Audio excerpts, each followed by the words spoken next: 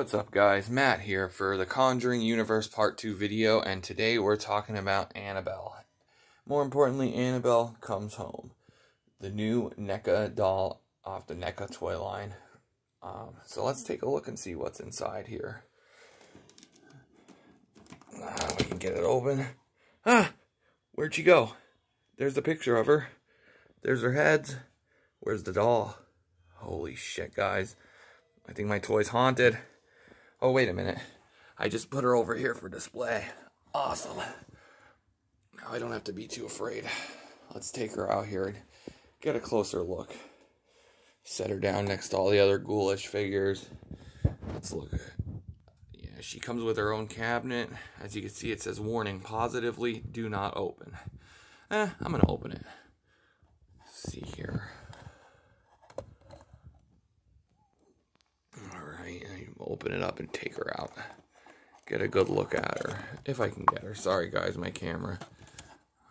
But as you can see, I still have her twist tied to the chair there a little bit, so she doesn't come out with her salt packet, because she has a fabric. It's a fabric dress, which NECA did a really awesome job at this.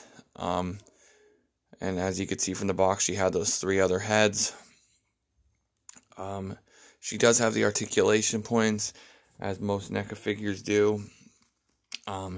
She is really tiny. Let's give her a comparison next to the Ultimate Chucky figure here, and see who's taller. So we have Ultimate Chucky, Annabelle sitting down. Ooh, that's a cool crossover we'd all like to see, right guys? That's pretty badass, actually. So, yeah, that's, Chucky fell over.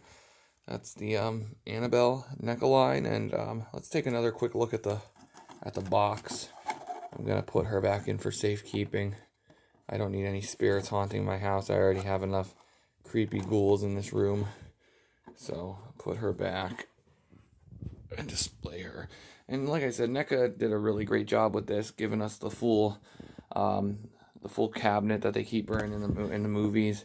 They even have that looks like a little tarot card there in the screen, and the sticker. I put the sticker on. The sticker comes with it. It's a really neat toy to have. You know, you can put it on your desk at work, put it on a shelf. It's cool. Let's take this box off here and get a closer look. As I said, there's the box on the back. Plenty of screenshots. It says, determined to keep Annabelle from wreaking havoc.